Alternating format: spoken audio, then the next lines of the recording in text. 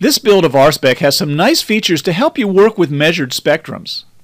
Here I'm going to use the wheel on the top of my mouse to zoom in on a feature and then Control-Shift to frame it in so that we can see it clearly on the display. Now I'll put a checkbox here on Show Lines. As usual, the measure lines appear. If I hold down the Shift key and move one measure line, the other measure line moves along with it, as we're seeing here. So to bracket in a feature to measure it, I move the lines so that they're equidistant on either side of the feature. Now that can be tricky to adjust, and if it's not done right, the measurements aren't going to be accurate. Here I'm carefully trying to move that left measure line so that it intersects the graph at the same spot as the right measure line. You've got to do that to be accurate. So here's the new feature.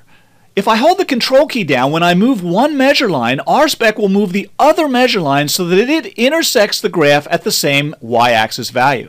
Here you can see RSpec making sure that the measure lines always intersect my profile graph at the same spot. This will mean very accurate measurements.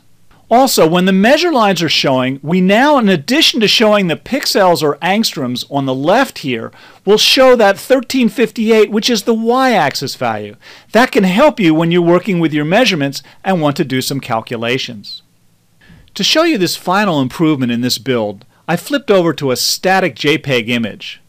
And I'm going to go over and turn off averaging. That will make it easier to see what's going on. This new feature is on the toolbar, and it's horizontal spectrum binning. This feature will combine adjacent pixels, averaging them. In some hardware or scene conditions, that can dramatically improve the quality of your image and the resulting profile. Here, when I select to bin 6 adjacent pixels, we can see over on the right a much smoother profile graph.